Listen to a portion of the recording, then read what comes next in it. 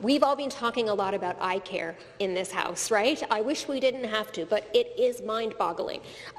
People in this province are going right now without needed medical care, and yes, it is medical care, because this government will not negotiate in good faith with optometrists.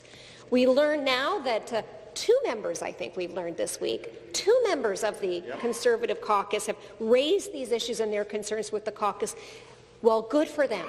Good for them. Why isn't your caucus listening? I mean, we've been talking today about, are we going to have to find more space on this side of the House again? I don't know, Mr. Speaker, because I got to tell you, I'm a little worried about anybody over there raising issues with their caucus.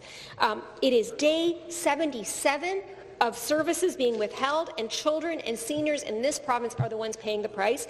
We know it was underfunded for decades under the previous Liberal government, but that is not a reason to continue that. You are in government now. Fix this. That's right. That's right. Now, on the top